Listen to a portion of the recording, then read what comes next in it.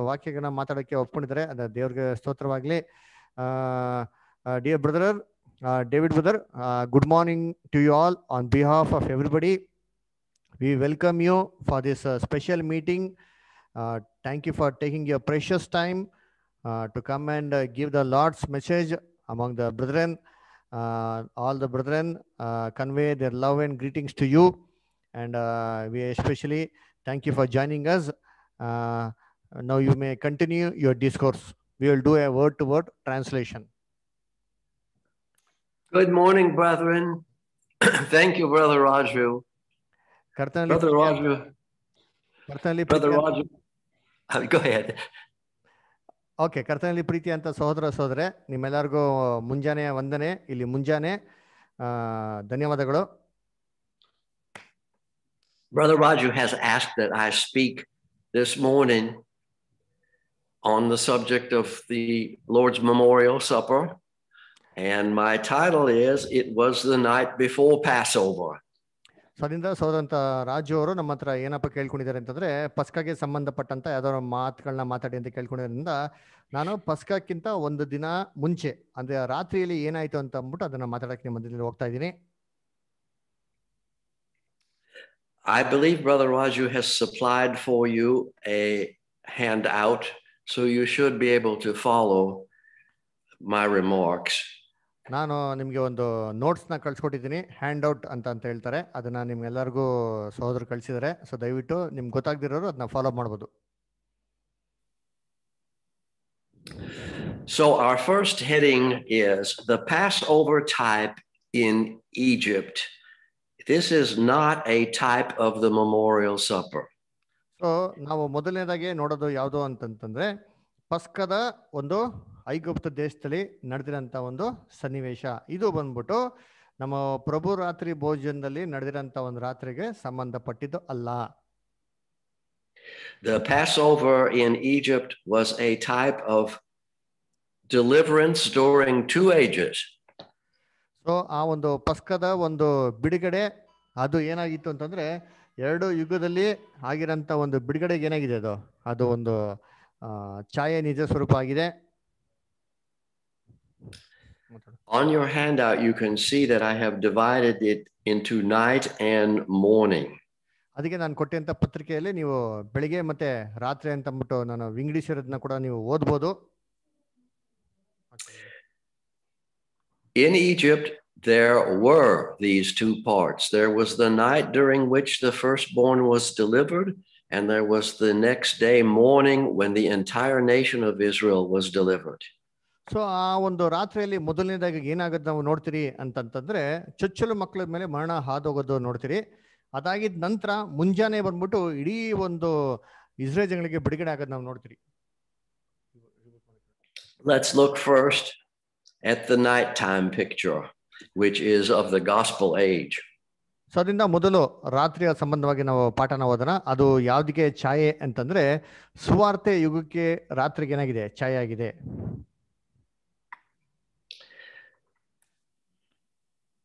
In this nighttime picture, the nation of Israel pictures all of the spirit begotten class.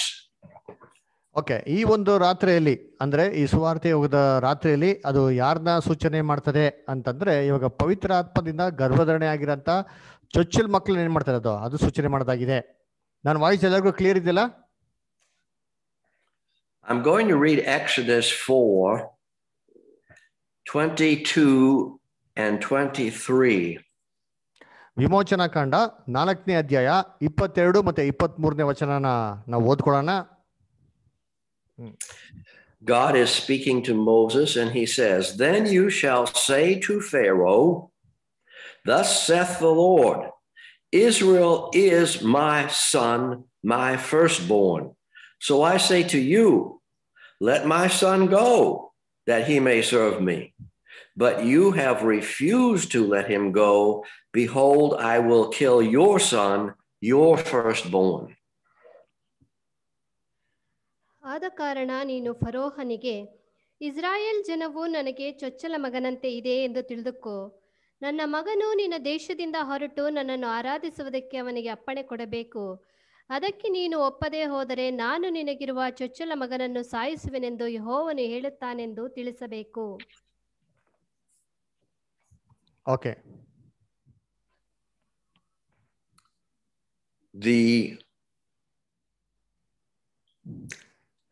each house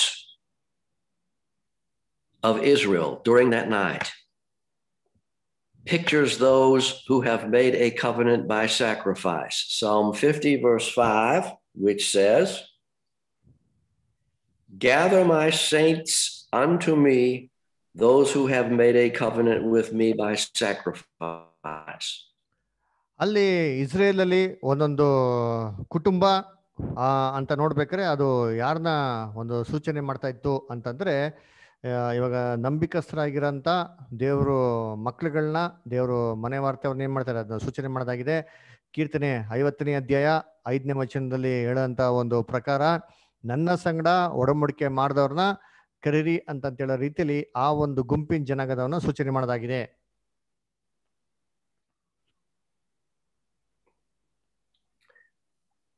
I think we can see that the type during the night is not everybody.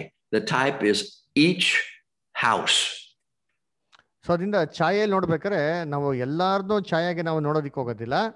ಮುಖ್ಯವಾಗಿ ಆ ಒಂದೊಂದು ಕುಟುಂಬ, ಆ ಒಂದೊಂದು ಕುಟುಂಬನ ಮಾತ್ರ ನಾವೇನ್ ಮಾಡ್ತೀರಿ, ಛಾಯಾಗೆ ನೋಡ್ತೀರಿ. Each house was under the blood. Each house was feeding on the lamb. Each house was eating bitter herbs to represent our experiences in the flesh. Each house was eating unleavened bread to show that we feed on truth. And each house was dressed to travel because we have no continuing city here. ಆದ್ಮೇಲೆ ನೋಡ್ಬೇಕಾದ್ರೆ ಒಂದೊಂದು ಕುಟುಂಬನೂ ಪ್ರತ್ಯೇಕವಾಗಿ ಅವರು ಆ ಬಲಿನ ಕೊಡ್ತಾ ಇದ್ರು. ಒಂದೊಂದು ಕುಟುಂಬನೂ ಪ್ರತ್ಯೇಕವಾಗಿ ರಕ್ತನ ತನ್ನ ಒಂದು ಬಾಗಲ ಇದ್ರ ಮೇಲೆ ಹಾಕ್ತಾ ಇದ್ರು. ಒಂದೊಂದು ಕುಟುಂಬನೂ ಪ್ರತ್ಯೇಕವಾಗಿ ಆ ಕುರಿ ಮರಿನ ತಿಂತಾ ಇದ್ರು. ಕಹಿಯಾದ ಒಂದು ಸೊಪ್ಪುಗಳನ್ನ ಮತ್ತೆ ಹುಳಿ ಇಲ್ದಂತ ರೊಟ್ಟಿಗಳನ್ನ ತಿಂದು ಅವ್ರ ವಸ್ತ್ರಗಳನ್ನ ಧರಿಸ್ಕೊಂಡು ಪ್ರಾಣಕ್ಕೆ ಸಿದ್ಧವಾಗಿದ್ರು. ಇವೆಲ್ಲ ಏನಕ್ಕೆ ಛಾಯೆ ಅಂತಂದ್ರೆ ಏನ್ರಿ, ನಮ್ಮ ಜೀವಿತದಲ್ಲಿರುವಂತ ಅನೇಕ ಕಹಿಯಾದ ಅನುಭವಗಳು, ಆಮೇಲೆ ದುರ್ಬೋಧನೆ ಇಲ್ದಿರಂತ ಒಂದು ರೊಟ್ಟಿನ ನಾವು ತಿಂದು ಅಲ್ಲ ಪರಲೋಕದ ಒಂದು ಕಾನಾನ್ ದೇಶಕ್ಕೆ ಪ್ರಯಾಣ ಮಾಡೋದಕ್ಕೆ ಯಾವಾಗೂ ಸಿದ್ಧವಾಗಿರೋದನ್ನ ಸೂಚನೆ ಆಗಿದೆ.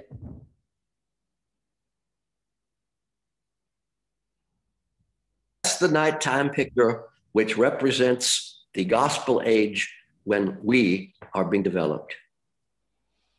ಸೊ ಅದರಿಂದ ಈ ಒಂದು ರಾತ್ರಿ ಅಂತನ್ಬೇಕಾದ್ರೆ ಯಾವ್ದನ್ನ ಸೂಚನೆ ಮಾಡ್ತಾರೆ ಅಂತಂದ್ರೆ, ಆ ಸುವಾರ್ತೆ ಯುಗದ ರಾತ್ರಿನ ಸೂಚನೆ ಮಾಡ್ತಾರೆ. ಆ ರಾತ್ರಿಯಲ್ಲಿ ದೇವರು ಈ ಚೊಚ್ಚಲ ಮಕ್ಕಳನ್ನ ಏನ್ ಮಾಡ್ತಾರೆ, ಸಿದ್ಧಿಗೆ ತರ್ತಾ ಇದ್ದಾರೆ.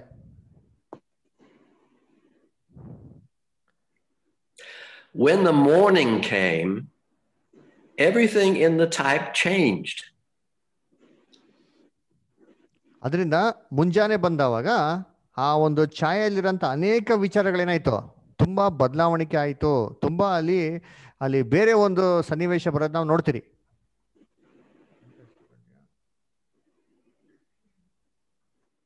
So in the nighttime, Israel represented spirit begotten people, but all of a sudden in the morning, Israel represents the whole world of mankind.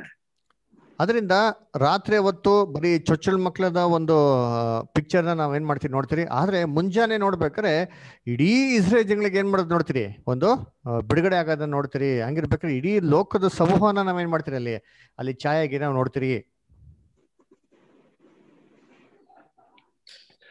So the morning, the whole day represents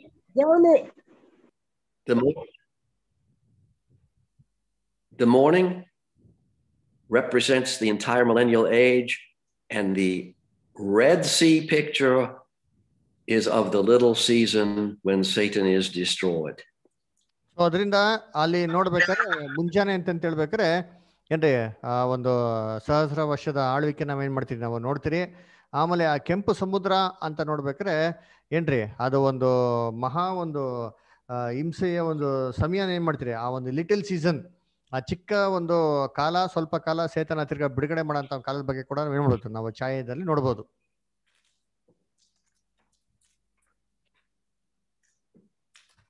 I'm going to read Revelation 20, verses 7 to 9. And this is the antitype of the Red Sea that morning after the Passover. Revelation 27 through 9. When the 1,000 years are completed, Satan will be released from his prison and will come out to deceive the nations which are in the four corners of the earth, Gog and Magog, to gather them together for the war. The number of them is like the sand of the seashore. And they came up on the broad plain of the earth and surrounded the camp of the saints and the beloved city, and fire came down from heaven and devoured them. ಆ 1000 ವರ್ಷಗಳು ತೀರಿದ ಮೇಲೆ ಸೈತಾನನಿಗೆ ಸೆರೆಯಿಂದ ಬಿಡುಗಡೆಯಾಗುವುದು. ಅವನು ಹೊರಗೆ ಬಂದು ಭೂಮಿಯ 4 ದಿಕ್ಕುಗಳಲ್ಲಿರುವ Gog Magog ಎಂಬ ಜನಾಂಗಗಳನ್ನು ಮರಳುಗೊಳಿಸಿ ಅವರನ್ನು ಯುದ್ಧಕ್ಕೆ ಕೂಡಿಸುವನು. ಅವರ ಸಂಖ್ಯೆಯು ಸಮುದ್ರದ ಮರಳಿನಷ್ಟಿರುವುದು. ಅವರು ದೇಶದಲ್ಲೆಲ್ಲ ಹರಡಿಕೊಂಡು ದೇವಜನರ ದಂಡಿಗೂ ನಮ್ಮ ಪ್ರಿಯ ಪಟ್ಟಣಕ್ಕೂ ಮುತ್ತಿಗೆ ಹಾಕಿದರು. ಆಗ ಪರಲೋಕದಿಂದ ಬೆಂಕಿ ಇಳಿದು ಬಂದು ಅವರನ್ನು ದಹಿಸಿಬಿಟ್ಟಿತು. Okay, brother. That is the antitype of the crossing of the Red Sea. ಇಲ್ಲಿ ಇದು ಏನ ಸೂಚನೆ ಮಾಡ್ತಾರೆ ಅಂತಂದ್ರೆ, ಹೆಂಗೆ ಇಡೀ ಇಸ್ರೇಲ್ ಜನಗಳು ಕೆಂಪು ಸಮುದ್ರನ ಹಾದು ಹೋದ್ರು, ಆ ಲಿಟಲ್ ಸೀಸನ್ ನಂತರ ಇಡೀ ಲೋಕ ಜನಗಳು ಹಾದು ಹೋಗೋದನ್ನ ನಾವು ಏನ್ ಮಾಡ್ತೀವಿ, ರಕ್ಷಣೆಗೆ ನಾವು ನೋಡ್ತೀವಿ. Next on your outline, we will talk about the Last Supper of Jesus, which is not an antitype of the Passover, but a beginning.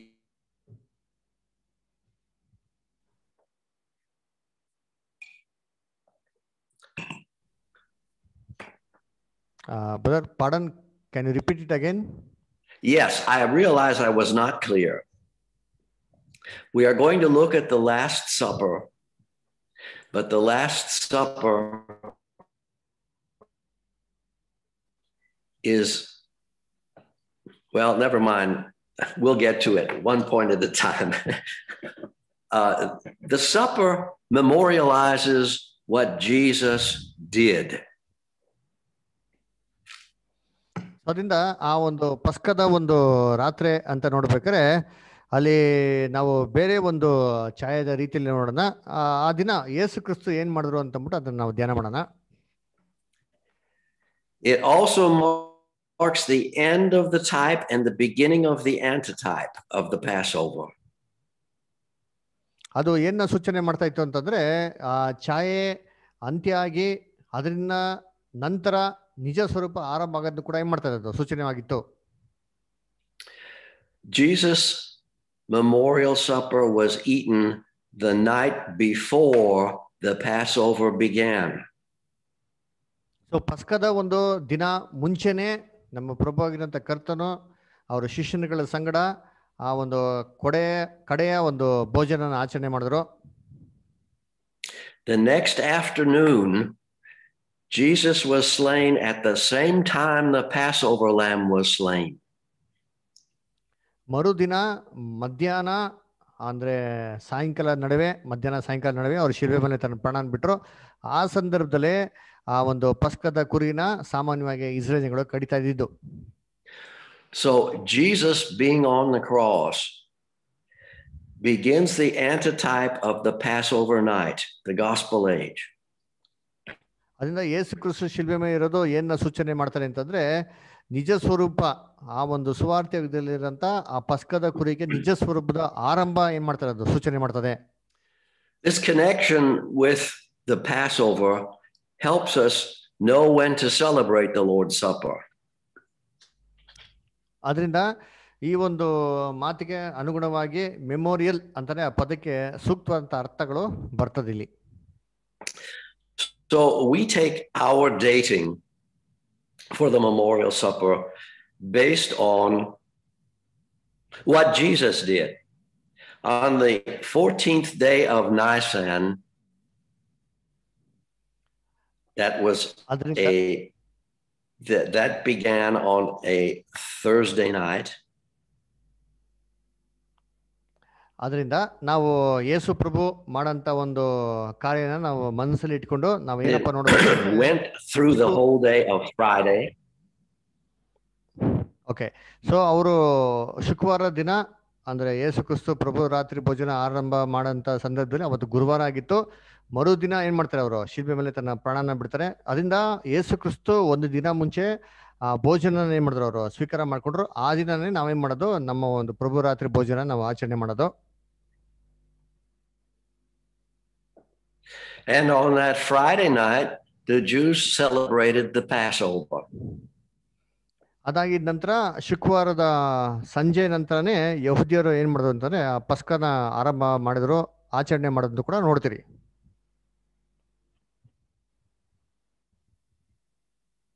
On our calendar, that was April 3rd in AD 33. ಸದ್ಯ ನಮ್ಮ calendar ನೋಡ್ಬೇಕಾದ್ರೆ ಆ ದಿನ ಬಂದ್ಬಿಟ್ಟು ಏನಾಗಿತ್ತು, ಯಾವ ತಾರೀಕು ಆಗಿತ್ತು ಅಂತ ನೋಡ್ತೀವಿ ಅಂತಂದ್ರೆ ಏಪ್ರಿಲ್ 2ನೇ ತಾರೀಕು 33ನೇ ಇಸ್ವಿ ಆಗಿತ್ತು ಅಂತ ನೋಡ್ತೀರಿ.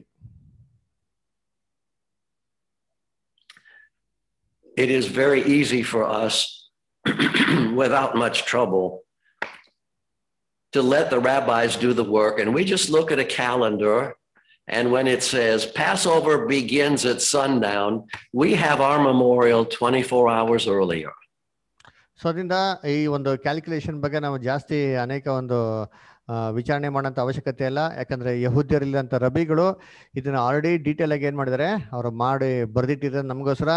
ಅದರಿಂದ ನಾವು ಏನಪ್ಪಾ ಮಾಡ್ತೀವಿ ಅಂದ್ರೆ ನಿಸಾನ 13ನೇ ತಾರೀಕು ಸಂಜೆ ಹೊತ್ತು ನಾವೇನ್ ಮಾಡ್ತೀರಿ, ಈ ಪ್ರಭು ರಾತ್ರಿ ಭೋಜನ ಆಚರಣೆ ಮಾಡ್ತೀರಿ. The Lord let nature have a part in this celebration because at the time of the crucifixion, the moon reaches its full stage and then it starts to wane.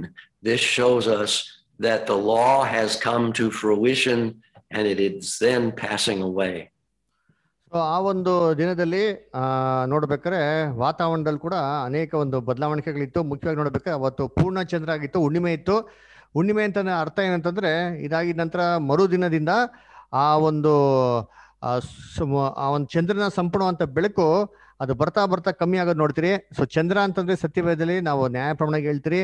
So ಯಾವಾಗ ಯೇಸು ಕ್ರಿಸ್ತ ಶಿಲುಬೆ ಮೇಲೆ ಆ ನ್ಯಾಯ ಪ್ರಮಾಣ ಸಂಪೂರ್ಣವಾಗಿ ಒಂದು ಪವರ್ ಅಲ್ಲಿ ಇರ್ಬೇಕಾದ್ರೆ, ತನ್ನ ಪ್ರಾಣನ ನ್ಯಾಯ ಪ್ರಮಾಣಗೋಸ್ಕರ ಕೊಡ್ಬೇಕಾದ್ರೆ ಆವತ್ತಿನ ಮರುದಿನದಿಂದ ನ್ಯಾಯ ಪ್ರಮಾಣಗಿರಂತ ಒಂದು ಸಂಪೂರ್ಣವಂತ ಬಲ ಬರ್ತಾ ಬರ್ತಾ ಕಮ್ಮಿ ಆಗೋದಕ್ಕೆ ಶುರು ಆಯ್ತು. Okay brother. When John the Baptist introduced Jesus, he helped us understand that Jesus was going to be the replacement for the Passover lamb. So we read in John 1:29, the next day, John the Baptist saw Jesus coming to him and said, "Behold, the Lamb of God who takes away the sin of the world."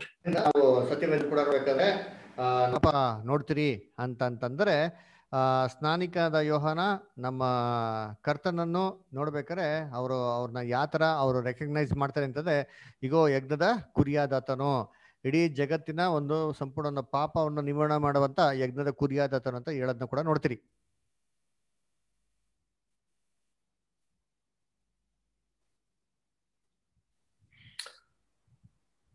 When Israel came out of Egypt, of course, they did not have the 1-week-long celebration of Passover that was later instituted because they couldn't. They were too busy coming out of Egypt.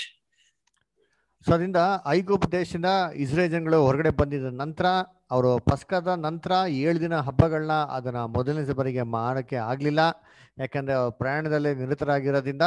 ಆದ್ರೆ ಅದಾಗಿದ ನಂತರ ಪಸ್ಕ ಆಗಿದ್ದ ತಕ್ಷಣನೇ 7 ದಿನದ ಹಬ್ಬನ ಆಚರಣೆ ಮಾಡೋದು ನಾವು ಸತ್ಯವೇದದಲ್ಲಿ ನೋಡ್ತೀರಿ.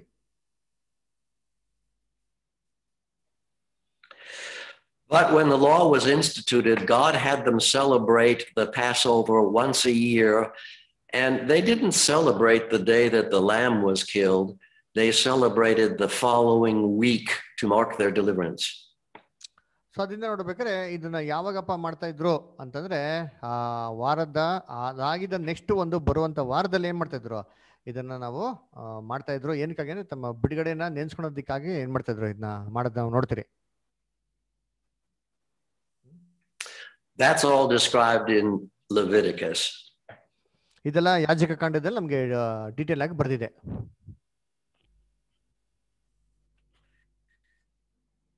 I'd like to look at 1 Corinthians 5, 7, and 8.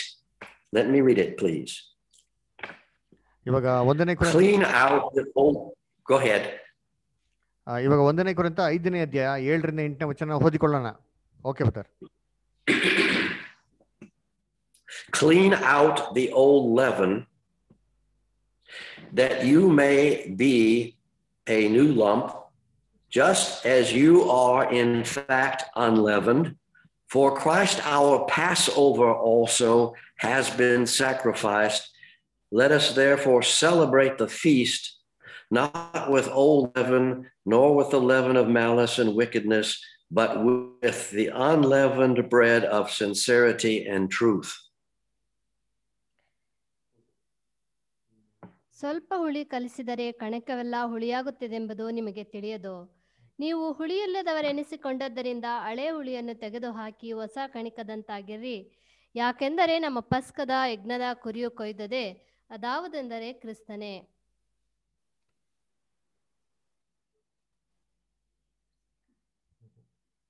Unleavened bread, which followed the Passover, was a picture of the gospel age for us. ಅದರಿಂದ ಈ ಒಂದು ಹುಳಿ ಇಲ್ದಿರಂತ ಒಂದು ರೊಟ್ಟಿ ಅಂತ ನೋಡ್ಬೇಕಾದ್ರೆ ಇದು ಸುವಾರ್ತೆ ಯುಗದಲ್ಲಿರುವಂತ ಒಂದು ಶುದ್ಧವಾದಂತ ಒಂದು ಬೋಧನೆಗಳನ್ನ ಸೂಚನೆ ಮಾಡೋದಾಗಿದೆ. So the feast mentioned here in 1 Corinthians 5:8 is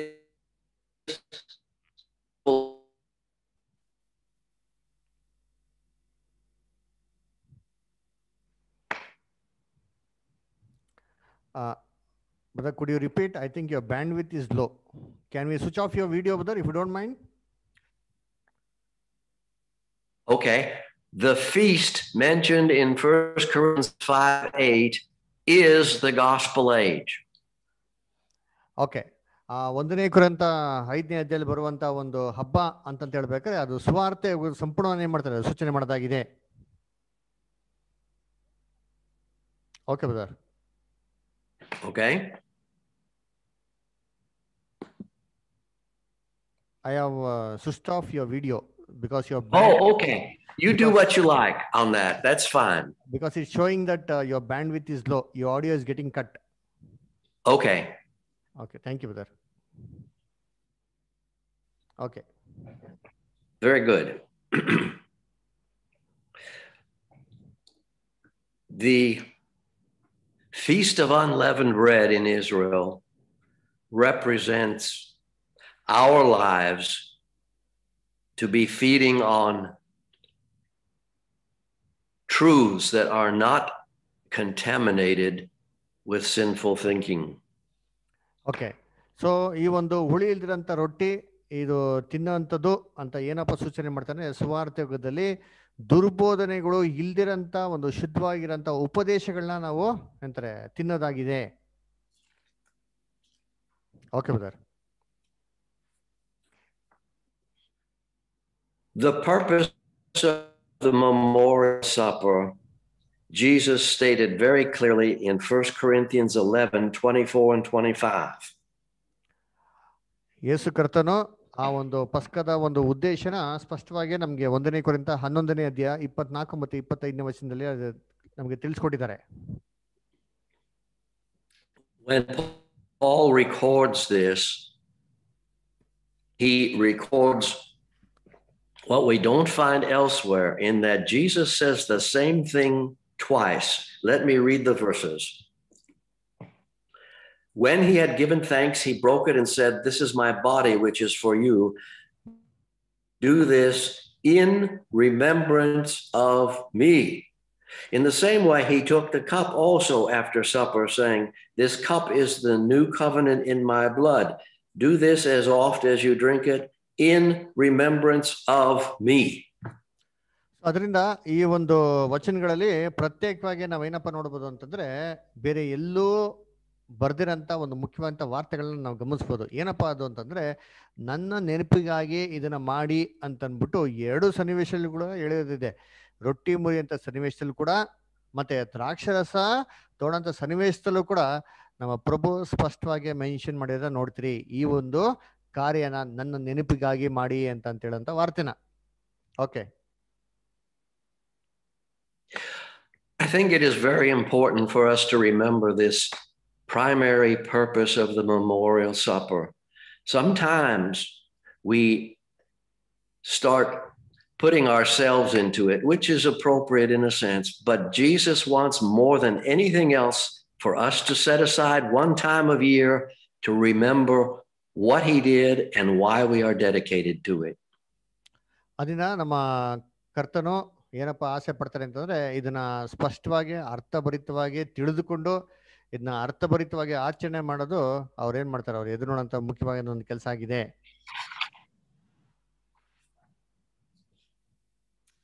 This helps us to refocus our objectives in following him. ಅದರಿಂದ ಇದು ನಮ್ಗೇನಪ್ಪ ಪ್ರಯೋಜನ ಆಗ್ತದೆ ಅಂತಂದ್ರೆ ಕ್ರಿಸ್ತನ ಮೇಲೆ ಅಧಿಕವಾಗಿ ನಮ್ಮ ಒಂದು ಗಮನನ ನಾವೇನ್ ಮಾಡೋದು, ಕಾನ್ಸಂಟ್ರೇಷನ್ ಇಡ್ಬೋದು. Therefore, let's look at the two symbols that we just saw in 1 Corinthians 11. ಅದರಿಂದ ಈ ಎರಡು ಚಿಹ್ನೆಗಳ ಬಗ್ಗೆ ನಾವು ಸ್ವಲ್ಪ ಹೊತ್ತು ಧ್ಯಾನ ಮಾಡೋಣ. First, the bread. ಮೊದಲನೇದಾಗಿ ರೊಟ್ಟಿನ. And I'd like to read Jesus' own description of what bread means. ಅದರಿಂದ ನಮ್ಮ ಪ್ರಭು ಏನು ಈ ರೊಟ್ಟಿಗೆ ಸಂಬಂಧವಾಗಿ ಹೇಳಿದ್ರು ಅಂತ ಆ ವಚನ ಓದೋಣ. ಯೋಹಾನ 6ನೇ ಅಧ್ಯಾಯ 51ನೇ ವಚನ. This is found in John 6:51, and it says,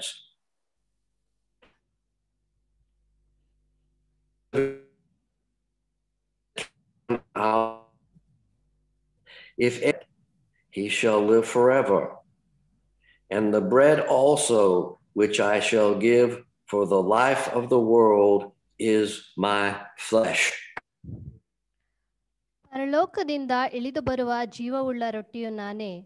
ಈ ರೊಟ್ಟಿಯನ್ನು ಯಾವನಾದರೂ ತಿಂದರೆ ಅವನು ಸದಾ ಕಾಲ ಬದುಕುವನು, ಮತ್ತು ನಾನು ಕೊಡುವ ರೊಟ್ಟಿ ನನ್ನ ಮಾಂಸವೇ, ಅದನ್ನು ಲೋಕದ ಜೀವಕ್ಕೋಸ್ಕರ ಕೊಡುವೆನು ಎಂದು ಹೇಳಿದನು. Okay,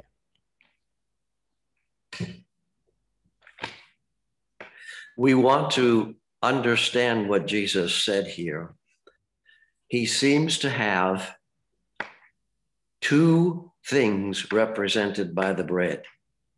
Part of it is clearly the ransom, because the verse ends, the bread which I give for the life of the world is my flesh. ಅದರಿಂದ ಇಲ್ಲಿ ಎರಡು ಅರ್ಥಗಳಿದೆ. ರೊಟ್ಟಿ ಅಂತಂದ್ರೆ ಮುಖ್ಯವಾಗಿ ನೋಡ್ಬೇಕಾದ್ರೆ ನಮ್ಮ ಕರ್ತನು ಹೇಳಿದಂತ ರೀತಿಯಲ್ಲಿ ಈ ವಚನದಲ್ಲೇ ಈ ಒಂದು ರೊಟ್ಟಿ ಅಂತಂದ್ರೆ ನನ್ನ ಶರೀರ, ಲೋಕದ ಒಂದು ಜನಗಳಿಗೆ ಒಂದು ಜೀವಕ್ಕಾಗಿ ನಾನು ರೊಟ್ಟಿಯನ್ನ ಕೊಡ್ತೀನಿ ಅಂತಂದು ಹೇಳುವುದಕ್ಕಾಗಿ ಇದು ಯೇಸು ಕ್ರಿಸ್ತನ ಈಡ್ ಬಲಿನ ಸೂಚನೆ ಮಾಡೋದಾಗಿದೆ. But the first part of the verse seems to be slightly different. He seems to be focusing on bread, meaning pure truth.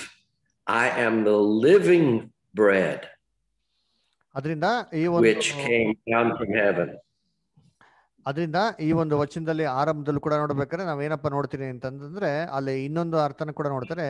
ನಾನೇ ನಿಜವಾದ ರೊಟ್ಟಿ ಅಂತಂತಂದ್ರೆ ಅವರು ಆ ಒಂದು ಆಹಾರಕ್ಕಾಗಿ ಏನ್ ಮಾಡ್ತಾರೆ, ಅಲ್ಲಿ ಶುದ್ಧವಾದ ಒಂದು ಬೋಧನೆ, ಶುದ್ಧವಾದ ಒಂದು ಸತ್ಯನ ಏನ್ ಮಾಡ್ತಾರೆ, ಅದು ಸೂಚನೆ ಮಾಡೋದಾಗಿದೆ. ಇದು ಸುಳ್ಳಲ್ಲ, ಇದು ಸತ್ಯದ ಒಂದು ಬೋಧನೆಗಳನ್ನ ಸೂಚನೆ ಕೂಡ ಮಾಡೋದಾಗಿದೆ.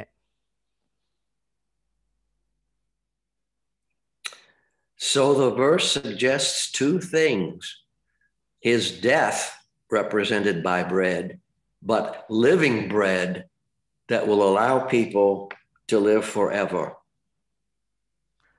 ಅದರಿಂದ ಇಲ್ಲಿ ರೊಟ್ಟಿ ಅಂತ ಹೇಳ್ಬೇಕಾದ್ರೆ ಏನಪ್ಪ ನೋಡಿಸ್ತದೆ ಅಂತಂದರೆ ಅದು ಸತ್ತಿರೋಂಥ ಸನ್ನಿವೇಶ ಕೂಡ ನೋಡಿಸ್ತದೆ. ಅದೇ ಜೀವವುಳ್ಳ ರೊಟ್ಟಿ ಅಂತಂತ ಅನ್ಬೇಕಾದ್ರೆ ಏನ್ರಿ ಜೀವಭರಿತವಾಗಿರೋಂಥ ಒಂದು ವಾಕ್ಯಗಳು ಕೂಡ ಏನು ಮಾಡ್ತಾ ಇಲ್ಲ ಸೂಚನೆ ಮಾಡೋದಾಗಿದೆ. I would like to look with you at 1 Corinthians 10:17. I do not know what your Indian translation says. There are very many versions even in English. ಅದರಿಂದ 1 ಕೊರಿಂಥ 10ನೇ ಅಧ್ಯಾಯ 17ನೇ ವಚನದಲ್ಲಿ ಯಾವ ಥರ ಬರ್ತಾರೆ ಅಂತ ಕೂಡ ನಾವು ಓದೋಣ. ಅನೇಕ ಒಂದು ಟ್ರಾನ್ಸ್ಲೇಷನ್ ಬೇರೆ ಬೇರೆ ರೀತಿಯಲ್ಲಿ ಉಂಟು. ರೊಟ್ಟಿಯು ಒಂದೇ ಆಗಿರುವುದರಿಂದ ಅನೇಕರಾಗಿರುವ ನಾವು ಒಂದೇ ದೇಹದಂತಿದ್ದೇವೆ, ಯಾಕೆಂದರೆ ನಾವೆಲ್ಲರೂ ಆ ಒಂದೇ ರೊಟ್ಟಿಯಲ್ಲಿ ಪಾಲು ತಕ್ಕೊಂಡು ತಿನ್ನುತ್ತೇವೆ. Okay, The King James version in English is wrong. I don't know what your Indian version says, but when you read it in the King James, it says that we are one bread. ಅದರಿಂದ ಈ king James ವರ್ಷನಲ್ಲಿರೋಂಥ ಒಂದು translation ಸ್ವಲ್ಪ ಏನಾಗಿದೆ ತಪ್ಪಾಗಿದೆ. ಅಲ್ಲಿ ಏನು ಹೇಳ್ತಾರೆ ಅಂದರೆ ನಾವೆಲ್ಲರೂ ಒಂದೇ ರೊಟ್ಟಿ ಅಂತಂತ ಹೇಳೋಂಥ ಒಂದು ಟ್ರಾನ್ಸ್ಲೇಷನು ಅದು ತಪ್ಪಾಗಿದೆ. That is a mistake. We just saw how Jesus defined the bread. ಅದರಿಂದ ಅದು ಒಂದು ಮಿಸ್ಟೇಕ್ ಆಗಿದೆ. ಯಾಕೆ ಅಂತಂದರೆ ಯೇಸು ಕ್ರಿಸ್ತು ಯೋಹಾನ 6:51 ಆ ರೊಟ್ಟಿ ಅಂದರೆ ಏನೋ, ಆ ರೊಟ್ಟಿ ಅಂದರೆ ಯಾರೋ ಅಂತ ಅವರು ಸ್ಪಷ್ಟವಾಗಿ ನಮಗೆ ನೋಡ್ಸ್ಕೊಟ್ಟಿದ್ದಾರೆ ಅಲ್ಲಿ. The correct translations say Jesus is the one bread. We are one body because we partake of the one bread.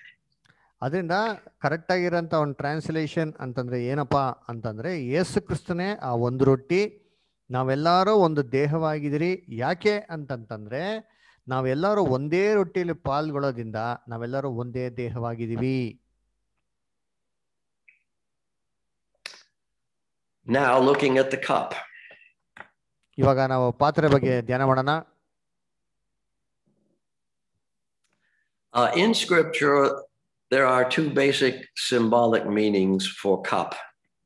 ಅದರಿಂದ ಸತ್ಯವೇದದಲ್ಲಿ ಪಾತ್ರೆ ಅಂತ ಹೇಳ್ಬೇಕಾದ್ರೆ ಎರಡು ಆತ್ಮಿಕ ಅರ್ಥಗಳಿದೆ.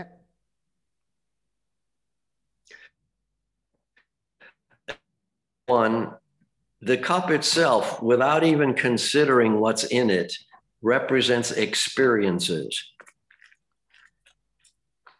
ಅದರಿಂದ ಪಾತ್ರೆ ಅಂತ ಮೊದಲನೇದಾಗಿ ನೋಡ್ಬೇಕಾದ್ರೆ ಅದು ಅನುಭವಗಳನ್ನ ಸೂಚನೆ ಮಾಡೋದಾಗಿದೆ.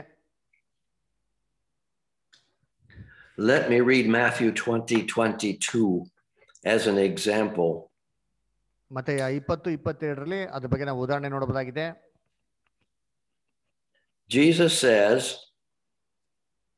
Jesus answered and said, "You do not know what you are asking for. Are you able to drink the cup that I am about to drink?"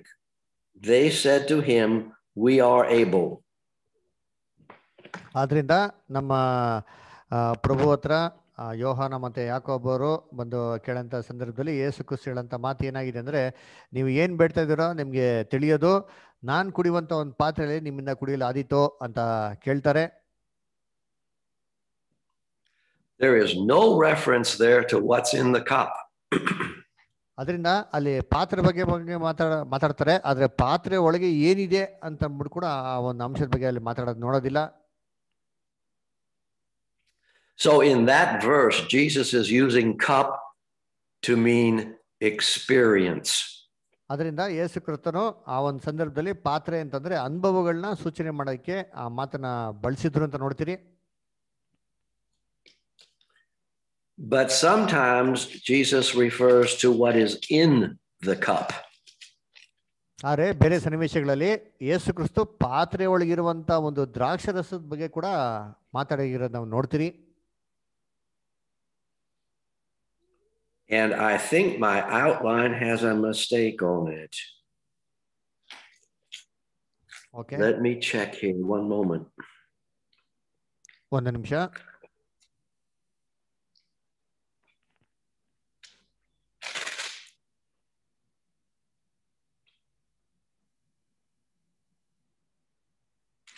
I don't know. My outline says 2:20, and that is not correct. I think it's I'm going to go by memory. Luke 22:20, brother. Jesus says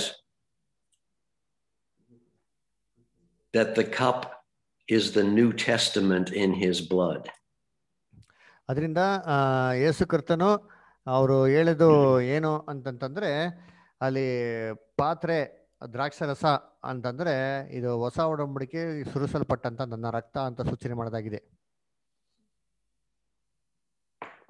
So there he is referring to the contents of the cup, the wine representing blood.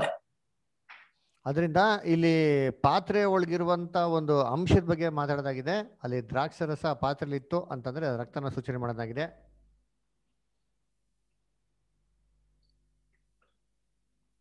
Because he says his blood is the seal or guarantee of the new covenant, he is telling us that the spilling of his blood guarantees the life of the world.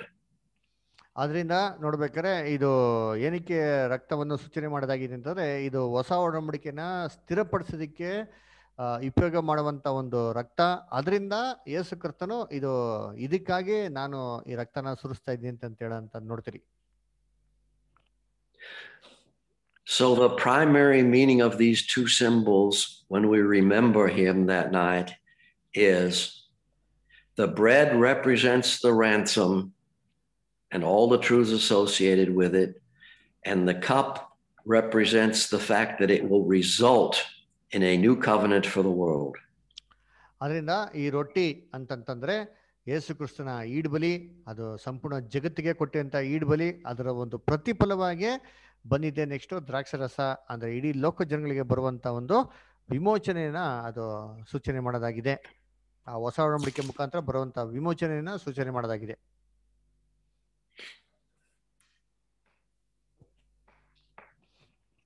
Blood, of course, represents life. As it said in the law, the life is in the blood. ಅದರಿಂದ ಆ ಒಂದು ದ್ರಾಕ್ಷರಸ ಅಂತ ಕೂಡ ನೋಡ್ಬೇಕಾದ್ರೆ ಅದನ್ನ ರಕ್ತಕ್ಕೆ ಕೂಡ ನಾವು compare ಮಾಡೋದನ್ನ ನೋಡ್ತೀರಿ. ರಕ್ತ ಅಂದ್ರೆ ಅದು ಜೀವನನ ಸೂಚನೆ ಮಾಡೋದಾಗಿದೆ. ನ್ಯಾಯ ಪ್ರಮಾಣದಲ್ಲಿ ಕೂಡ ಸ್ಪಷ್ಟವಾಗಿ ಕೊಟ್ಟಿದ್ದಾರೆ. In this case, it means life spilled out. ಅದರಿಂದ ಈ ಒಂದು ಸನ್ನಿವೇಶದಲ್ಲಿ ಸುರಿಸಲ್ಪಟ್ಟಂತ ರಕ್ತನ ಅದು ಸೂಚನೆ ಮಾಡೋದಾಗಿದೆ. However, I'm going to read Matthew 26:27-29. ಅದರಿಂದ ಮತ್ತೆ And we will see, ಓದೋಣ. we will see another meaning for wine. ದ್ರಾಕ್ಷರಸಕ್ಕೆ ಇನ್ನೊಂದು ಅರ್ಥ ಕೂಡ ನಾವು ನೋಡೋಣ. And when he had taken a cup and given thanks, he gave it to them, saying, "Drink from it, all of you, for this is my blood of the covenant, which is poured out for many for forgiveness of sins. But I say to you, I will not drink of this fruit of the vine from now on until that day when I drink it new with you in my Father's kingdom." ಇದು ನನ್ನ ದೇಹ ಅಂದನು. ಆಮೇಲೆ ಪಾತ್ರೆಯನ್ನು ತೆಗೆದುಕೊಂಡು ಸ್ತೋತ್ರ ಮಾಡಿ ಅವರಿಗೆ ಕೊಟ್ಟು, ಇದರಲ್ಲಿರುವುದನ್ನು ಎಲ್ಲರೂ ಕುಡಿಯಿರಿ. ಇದು ನನ್ನ ರಕ್ತ, ಇದು ಒಡಂಬಡಿಕೆಯ ರಕ್ತ, ಇದು ಪಾಪಗಳ ಕ್ಷಮೆಗಾಗಿ ಬಹು ಜನರಿಗೋಸ್ಕರ ಸುರಿಸಲ್ಪಡುವ ರಕ್ತ. ನಾನು ನನ್ನ ತಂದೆಯ ರಾಜ್ಯದಲ್ಲಿ ದ್ರಾಕ್ಷಾರಸವನ್ನು ನಿಮ್ಮ ಸಂಗಡ ಹೊಸದಾಗಿ ಕುಡಿಯುವ ದಿನದವರೆಗೂ ಇನ್ನು ಕುಡಿಯುವುದೇ ಇಲ್ಲ ಎಂದು ನಿಮಗೆ ಹೇಳುತ್ತೇನೆ ಅಂದನು. ಓಕೆ,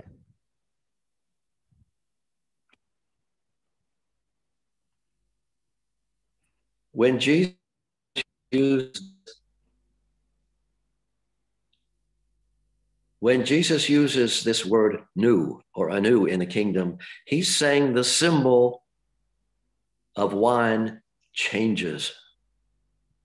ಅದರಿಂದ ನೋಡ್ಬೇಕಾದ್ರೆ ಇಲ್ಲಿ ನಾವು ಮುಖ್ಯವಾಗಿ ಕರ್ತನು ಇಲ್ಲಿ ದ್ರಾಕ್ಷರಸ ಅಂತ ಯೂಸ್ ಮಾಡ್ಬೇಕಾದ್ರೆ ಅಲ್ಲಿ ಅವ್ರು ಹೇಳಂತ ಒಂದು ಹೊಸ ಅರ್ಥನ ಏನ್ ಮಾಡ್ತಾರೆ ಅಲ್ಲಿ ಯೂಸ್ ಮಾಡ್ತಾರೆ. ಅದಕ್ಕೆ ಹೊಸ ಅಂತಬಿಟ್ಟು ವಾರ್ತೆನ ಹೊಸದಾಗಿ ನಾನು ಕುಡಿತೀನಿ ಅಂತ ಹೇಳೋವಂಥ ವಾರ್ತೆನ ಕೂಡ ನಾವು ಬಳಕೆ ಮಾಡೋದನ್ನ ನಾವಿಲ್ಲಿ ನೋಡ್ತೀರಿ.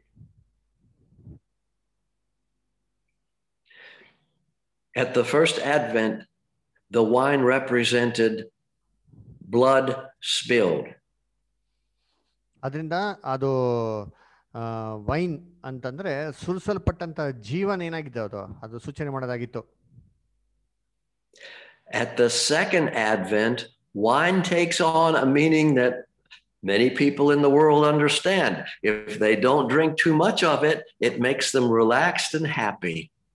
ಅದರಿಂದ ಮೊದಲನೇ ಬರುವಿಕೆಯಲ್ಲಿ ಆ ಒಂದು ದ್ರಾಕ್ಷಾರಸ ಸುರಿಸೋದು ಅಂತಂದ್ರೆ ಕ್ರಿಸ್ತನ ಜೀವಿತನ ಅದು ಸುರಿಸೋದಾಗಿದೆ. ಆದರೆ ಇನ್ನೊಂದು ಹೊಸ ಮೀನಿಂಗು ಅಂತಂತಂದ್ರೆ ಎರಡನೇ ಬಾರಿ ದ್ರಾಕ್ಷಾರಸ ಅಂತ ಹೇಳ್ಬೇಕಾದ್ರೆ ಅದು ಲೋಕದಲ್ಲಿ ಸಾಮಾನ್ಯವಾಗಿ ಯೂಸ್ ಮಾಡೋಂಥ ಒಂದು ಅರ್ಥ, ಒಂದು ಸಂತೋಷ, ಒಂದು ಕಾರ್ಯನ ಸೂಚನೆ ಮಾಡೋದಾಗಿದೆ. So when Jesus says, I will take it anew with you in the kingdom, he's saying it will no longer represent death. It will represent the joys of life. ಅದರಿಂದ ಯೇಸು ಕ್ರಿಸ್ತು ಎರಡನೇ ಬಾರಿಗೆ ಈ ದ್ರಾಕ್ಷರಸ ಅಂತ ಉಪಯೋಗ ಮಾಡ್ಬೇಕಾದ್ರೆ ಹೊಸದಾಗಿ ಕುಡಿತೀನಿ ಅಂತ ಹೇಳ್ಬೇಕಾದ್ರೆ ಅದು ಇನ್ನು ಮೇಲೆ ಕಷ್ಟ, ಸಂಕಟ, ಹಿಂಸೆಗಳನ್ನ ಸೂಚನೆ ಮಾಡ್ತೀರಾ, ಸಂತೋಷನ ಏನ್ ಮಾಡ್ತಾರೆ ಅದು ಸೂಚನೆ ಮಾಡೋದಾಗಿದೆ. This shows us those two parts of the Passover type, the night, which represented death, and the morning, which represents deliverance. ಅದರಿಂದ ಈ ಎರಡು ದ್ರಾಕ್ಷರಸಗೆ ಅರ್ಥಗಳು ನಾವು ಹಳೆ ಒಡಂಬಡಿಕೆಯಲ್ಲಿ ಪಸ್ಕದಲ್ಲಿ ಕೂಡ ನೋಡಬಹುದು. ರಾತ್ರಿ ಹೊತ್ತು ಮರಣದ ದೂತ ಹಾದಿ ಹೋಗೋದು ಅದು ಮೊದಲನೇ ಒಂದು ದ್ರಾಕ್ಷರಸದ ಅರ್ಥ ಸೂಚನೆ ಆಗಿದೆ. ಮುಂಜಾನೆ ಇಡೀ ಜನಗಳಿಗೆಲ್ಲ ಬಿಡುಗಡೆ ಬರೋದು ಅದು ದ್ರಾಕ್ಷರಸದ ಎರಡನೇ ಭಾಗದ ಅರ್ಥ ಸೂಚನೆ ಆಗಿದೆ. So when the peaceable kingdom arrives, that's the antitypical Passover morning, and the wine becomes joy. ಅದರಿಂದ ಆ ಒಂದು ಪಾಸೋವರ್ಗೆ ಎರಡು ರೀತಿಯಿಂದ ಅರ್ಥಗಳಿದೆ. ಇವಾಗ ಛಾಯೆ ನಿಜ ಸ್ವರೂಪ ನೆರವೇರ್ತಿರ್ಬೇಕಾದ್ರೆ ಇಡೀ ಒಂದು ಲೋಕ ಜನಗಳಿಗೆ ಕ್ರಿಸ್ತನ ರಾಜ್ಯದಲ್ಲಿ ಬಿಡುಗಡೆ ಬಿಡೋದನ್ನ ಕೂಡ ನಾವೇನ್ ಮಾಡ್ತೀರಿ, ಅದನ್ನ ನೋಡ್ತೀರಿ. It's still based, however, on the first meaning of the wine, because the life that Jesus poured out will now become life distributed for the world. ಅದರಿಂದ ಈ ಮೊದಲನೇ ಅರ್ಥ ತುಂಬಾ ಮುಖ್ಯ. ಯಾಕಂದ್ರೆ ಮೊದಲನೇ ಅರ್ಥದ ಆಧಾರದ ಮೇಲೆನೆ ಎರಡನೇ ಅರ್ಥ ಏನಾಗಿದೆ ಅಲ್ಲಿ ಅದೇ ನಿರ್ಭರವಾಗಿದೆ. Matthew 26:27 had said, "Drink from it, all of you." ಅದರಿಂದ ಮತ್ತೆ 26:27 ನೀವು ಎಲ್ಲರೂ ಇದನ್ನ ಸಂಪೂರ್ಣವಾಗಿ ಕುಡಿಯಿರಿ ಅಂತ ಹೇಳಂತ ಮಾತನ್ನು ಕೂಡ ನಾವು ಓದ್ತೀರಿ.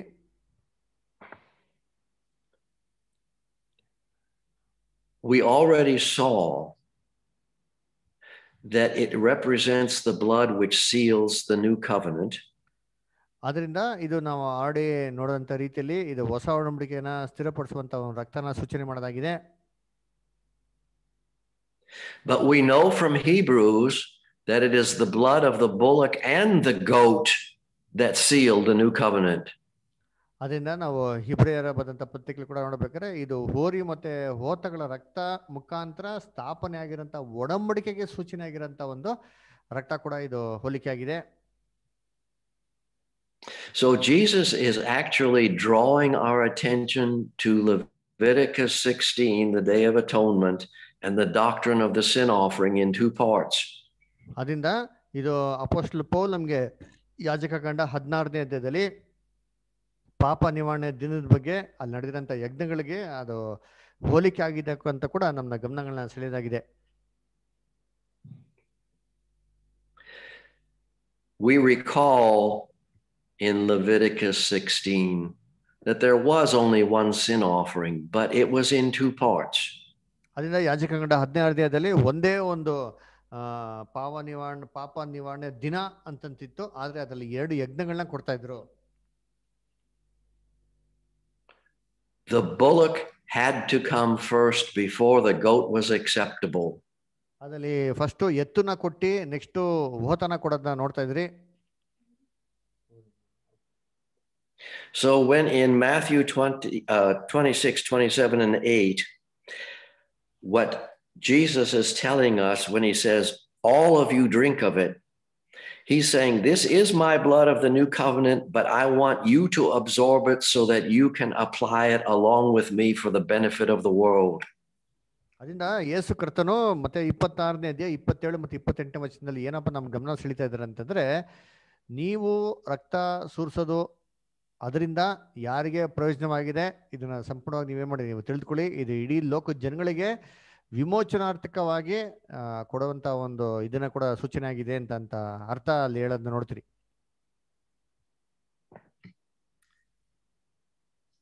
The last thing on your outline is a few little extra lessons from the time surrounding the memorial supper.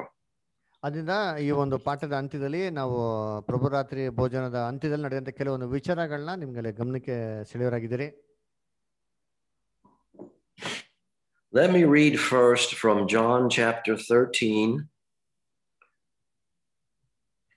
ಮೊದಲು ಯೋಹಾನ 13ನೇ ಅಧ್ಯಾಯದಲ್ಲಿ 7ನೇ ವಚನ ಮತ್ತೆ 12ರಿಂದ 17ನೇ ವಚನ ಓದೋಣ. First, verse 7, Jesus answered and said to him, "What I do you do not realize now, but you shall understand hereafter." He was speaking of his washing their feet. ಅದಕ್ಕೆ ಯೇಸು, ನಾನು ಮಾಡುವುದು ಈಗ ನಿನಗೆ ತಿಳಿಯುವುದಿಲ್ಲ, ಇನ್ನು ಮೇಲೆ ನಿನಗೆ ತಿಳಿಯುವುದು ಅಂದನು. Okay.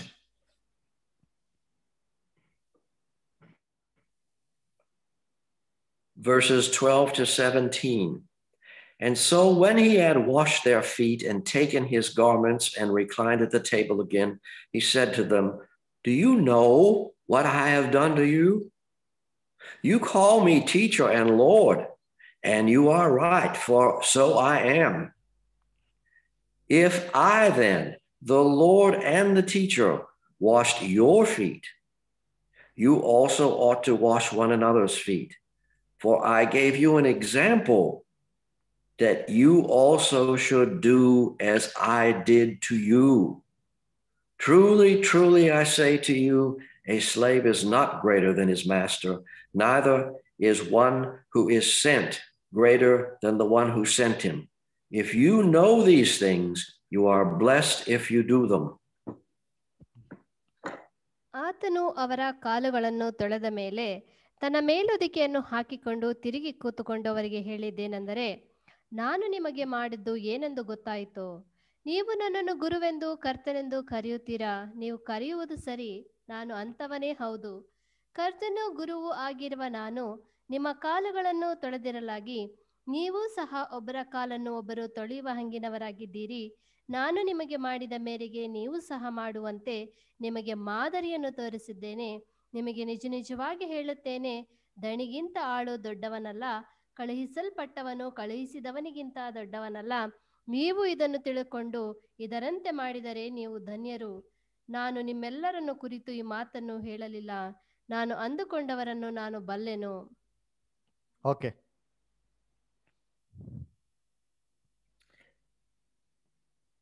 Some churches have made celebrations of that, where they literally just repeat what Jesus had done.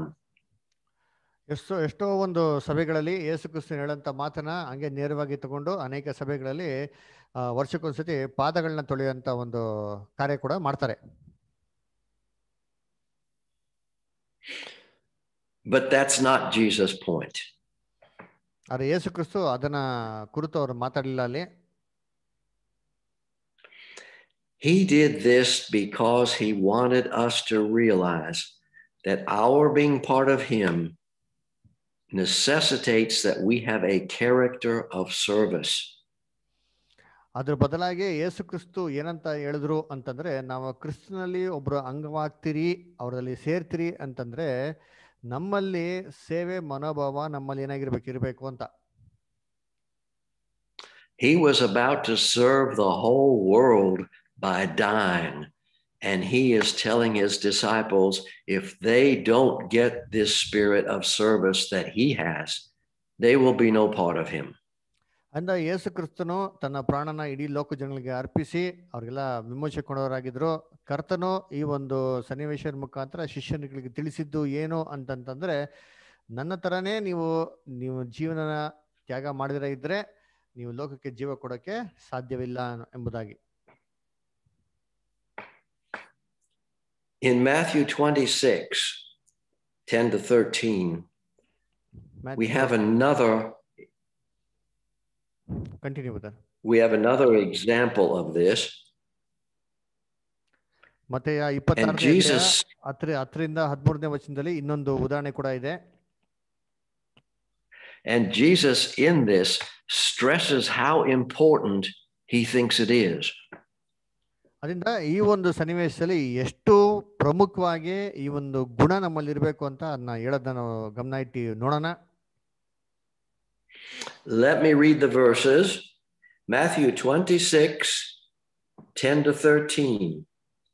But Jesus, aware of this is when Mary had poured the perfume on him. But Jesus, aware of this, said to them, "Why do you bother the woman? For she has done a good deed to me. For the poor you have with you always, but you do not always have me. For when she poured this perfume upon my body, she did it to prepare me for burial. Truly I say to you, wherever this gospel is preached in the whole world, what this woman has done shall also be spoken of in memory of her." ಯೇಸು ಅದನ್ನು ತಿಳಿದು ಅವರಿಗೆ, ಈ ಸ್ತ್ರೀಗೆ ಯಾಕೆ ತೊಂದರೆ ಕೊಡುತ್ತೀರಿ? ಈಕೆ ನನಗೆ ಒಳ್ಳೆ ಕಾರ್ಯವನ್ನು ಮಾಡಿದ್ದಾಳೆ. ಬಡವರು ಯಾವಾಗಲೂ ನಿಮ್ಮ ಬಳಿಯಲ್ಲಿ ಇರುತ್ತಾರೆ, ಆದರೆ ನಾನು ನಿಮ್ಮಲ್ಲಿ ಯಾವಾಗಲೂ ಇರುವುದಿಲ್ಲ. ಈಕೆಯು ಈ ತೈಲವನ್ನು ನನ್ನ ದೇಹದ ಮೇಲೆ ಹೊಯ್ದದ್ದು ನನ್ನ ಉತ್ತರ ಕ್ರಿಯೆಗಾಗಿಯೇ. ಈ ಸುವಾರ್ತೆಯು ಸರ್ವ ಲೋಕದಲ್ಲಿ ಎಲ್ಲೆಲ್ಲಿ ಸಾರಲಾಗುವುದೋ ಅಲ್ಲಲ್ಲಿ ಈಕೆ ಮಾಡಿದ್ದನ್ನು ಸಹ ಈಕೆಯ ನೆನಪಿಗಾಗಿ ಹೇಳುವರೆಂದು ನಿಮಗೆ ಸತ್ಯವಾಗಿ ಹೇಳುತ್ತೇನೆ ಎಂದು ಹೇಳಿದನು. Okay. I don't know about you, but I don't hear it preached every place the gospel is preached. ಅದರಿಂದ ಎಲ್ಲ ಕಡೆ ಸುವಾರ್ತೆ ಸಾರಂತ ಸಂದರ್ಭದಲ್ಲಿ ಈ ವಾಕ್ಯನ ಯಾರು ಹೇಳೋದು ಇದುವರೆಗೂ ನಾವು ನೋಡಿಲ್ಲ. Jesus said she was preparing him for burial. ಅದರಿಂದ ಯೇಸು ಕ್ರಿಸ್ತನು ಇಲ್ಲಿ ಹೇಳಿರಂತ ಒಂದು ಮಾತು ಏನು ಅಂತಂದ್ರೆ, ಮರಿಯಾಳು ತನ್ನನ್ನ ಮರಣಕ್ಕೆ ಉತ್ತರಕ್ರಿಯೆಗೆ ಸಿದ್ಧತೆನೆ ಮಾಡಿದ್ರು ಅಂತ ಮುದ್ದಾಗಿ. And if we pour our perfume out on our brethren, we are preparing them for the success of their deaths. ಅದರಿಂದ ನೋಡ್ಬೇಕಾದ್ರೆ ನಾವು ಸಹೋದರ ಸಹೋದರಿಗಳ ಮೇಲೆ ನಮ್ಮ ಒಂದು ಪ್ರೀತಿನ ನಾವು ಸುರಿಸ್ಬೇಕಾದ್ರೆ ನಾವು ಯಾತಕ್ಕಾಗಿ ಸುರಿಸ್ತಾ ಇದ್ರಿ ಅಂತ ನೋಡಿದ್ರೆ, ಒಂದು ರೀತಿಯಲ್ಲಿ ಅವರ ಮರಣಕ್ಕಾಗಿ ನಾವೇನ್ ಮಾಡ್ತಾ ಇದ್ರಿ, ಅವ್ರಿಗೆ ಸುರಿಸ್ತಾ ಇದ್ರಿ. ಅವ್ರ ಮರಣಕ್ಕೆ ಸಿದ್ಧತೆ ನಾವೇನ್ ಮಾಡ್ತಾ ಇದ್ರಿ, ಮಾಡ್ಕೊಡ್ತಾ ಇದ್ರಿ. And finally, Matthew 26:30, after singing a hymn, they went out to the Mount of Olives.